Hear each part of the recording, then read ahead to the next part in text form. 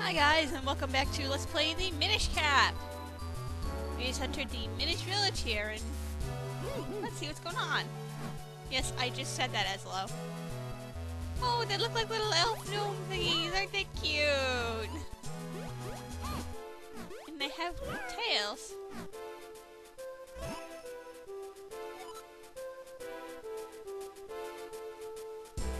What? You didn't understand them either, did you? Unless you're familiar with it. Ah, okay. So, you can cut open these little acorn thingies. I usually don't bother too much with that. You can't talk to anybody yet, because like he said, they don't understand what the crap you're saying. So we gotta find somebody who does. Well, here's a house not blocked off. Let's go in here. Hopefully I spit the right button. Oh, yawning. Why do I have to back up to talk to him? What, do I have bad breath or something?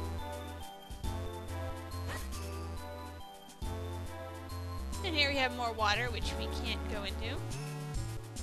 Oh great, now my eyes are watering. Oh, damn spring allergy stuff. Wow, somebody who speaks English!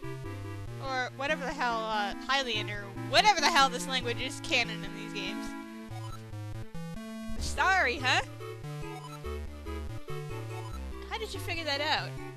Oh, a Jabberknot! Alright, let's pick one of those up.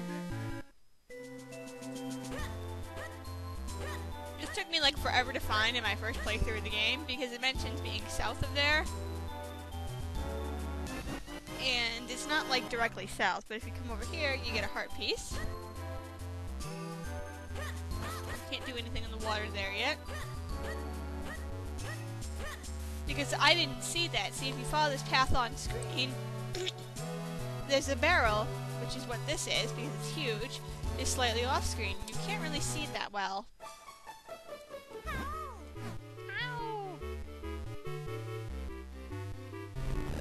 This block out of the way. Here's a Jabberknot here.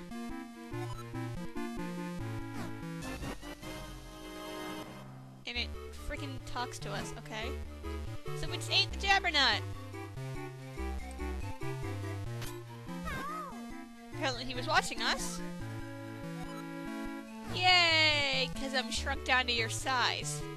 You know, aren't you aware that humans are like 100 times the size of you? You know.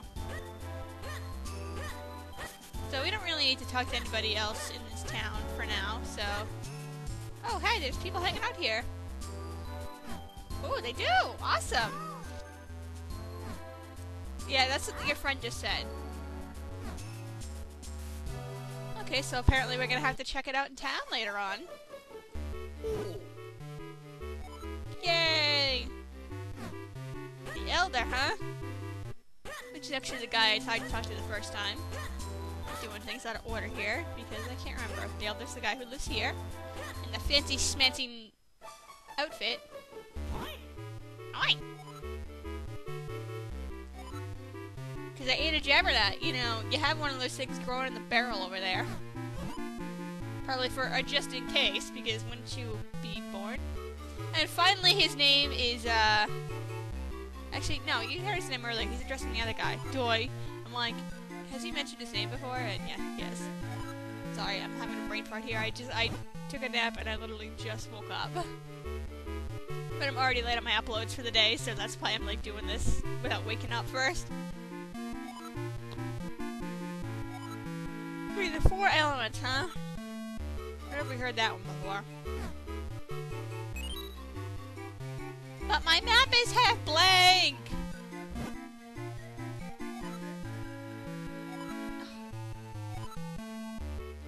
Return to me at once! Well, aren't you, Mr. Hoity-Toity?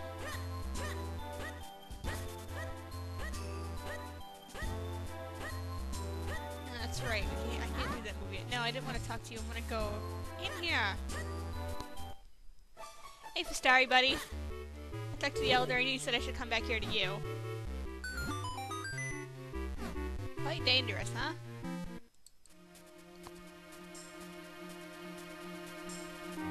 is where we got that heart piece earlier. You cannot pick it up as a Minish, so...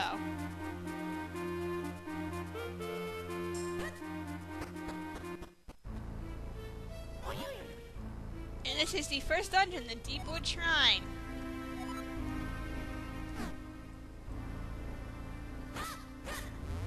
Oh crap, we can't break them parts of the sword yet. But anyway, obviously, like I said, this is the first dungeon. It is pretty easy, but I'm probably not gonna do it. I've only played this game twice, actually, so I'm probably not gonna do it in, like, the most efficient order, so...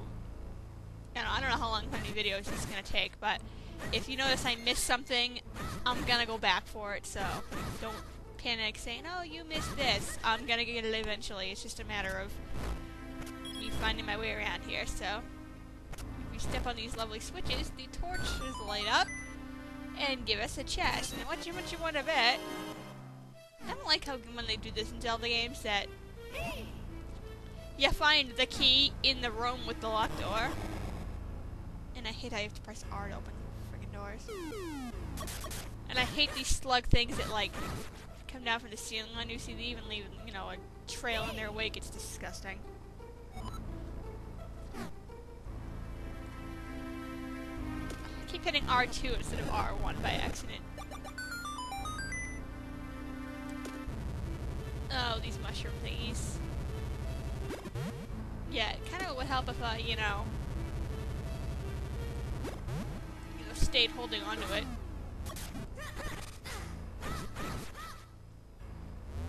Oh, I did not mean to. Yay! 5 rupees! Oh, I'm so not gonna get used to this. These things are friggin' annoying. Now, why is there a barrel sitting in here? Oh well. And that's gonna release the vines growing from that, so now the peg of the barrel is now in the hole. This will be important later.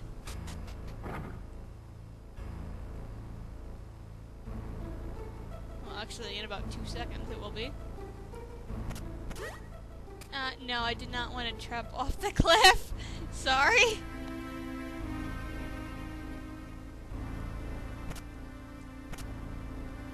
There we go. I'm gonna hit both switches to get this one to light. Yay! Alright. Now let's go back in the barrel. And now the barrel can move!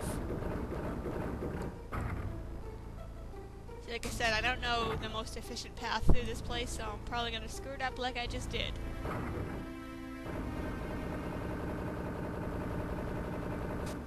Out through this hole, apparently. Oh, I hate these little things either. I don't even know what the hell they're called either. And we can't go back out there. That's okay. That's an exit, not an entrance. So let's put a mushroom. Notice that there's like 2 tail spots, because if you don't pull it all the way, you're not gonna get over here. There's a heart piece there, but we're not going to be able to get it till later. And we get the map! Oh, I forgot that, Select doesn't view the map in this game, it talks to Eslo. So, yeah. It's a quick peek at this place. Okay, now we can... I do that all the time. See, there you go. You don't want to get in between those, so... Oh, look, there's a convenient pot and a convenient spot in the floor. Right, we can drag it along. Gee, I wonder! They make the puzzles in this one way too obvious.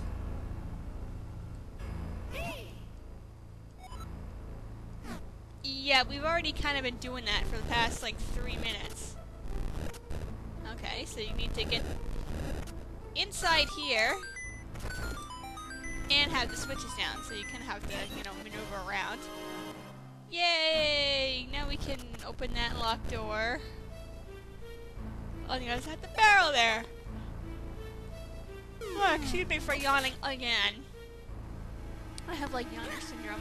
Apparently, I mean, I do yawn sometimes when I'm tired, but most of the time I yawn, it's just like compulsive yawning back and forth, where I'm the only person who's subject to it. Although my dad and I are in the car on the way to work, like once a week we'll get into these yawning wars, but we cannot stop. Okay, now we get to go in this half. Yay! You don't remember what's up here first.